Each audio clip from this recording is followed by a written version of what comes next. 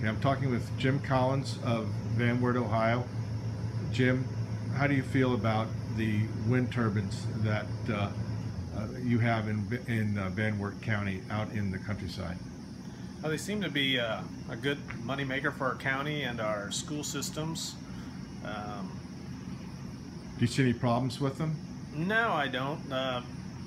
When people started talking about them at first, they thought there would be problems with the sound and the flicker of the blades, but I've talked to people that have them and live around them, and they may not like it, but it doesn't bother them that much. So I don't think it's harmful to anybody. How do you think the average citizen of Van-Wert County feels about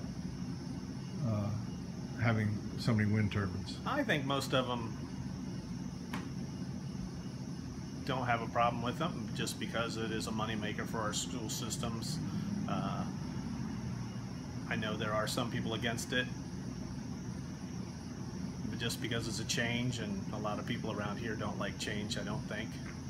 So if you had to say what percent are for and what percent are against, how would you do that? That'd be tough to say, but I would think maybe 65-35 for. But there again, that's just the people I know and talk to around Van-Wert.